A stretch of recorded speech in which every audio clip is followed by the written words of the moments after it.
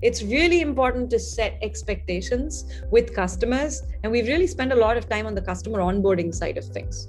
I don't know why. We could have done this a long time ago, but we didn't. And you can fix a lot of integration problems in the onboarding phase. And I'll tell you how you can kind of break this down, right? You sign, right before you sign the contract, you have sales engineering and solution engineering session, right? It's like a 1 hour workshop, 2 hour workshops, whatever it is, but schedule those workshops that allow you to have conversation with the customer before they sign on.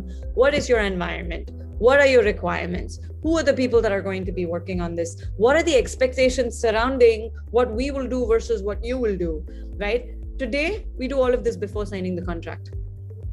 We used to do this way after. You set expectations even before the contract is signed. And then after the signing, you go and do the integration, right? You do a customer onboarding. Go ahead and put onboarding, customer onboarding into a playbook. Here's what you're going to ask. Here are the list of questions. Here are the FAQs. Here are the things from our end, right? We are not your services company. Here's what we do. Here's what we don't do. And if you want all these other services, let's talk about bringing a services partner on board, right? So setting expectations is everything.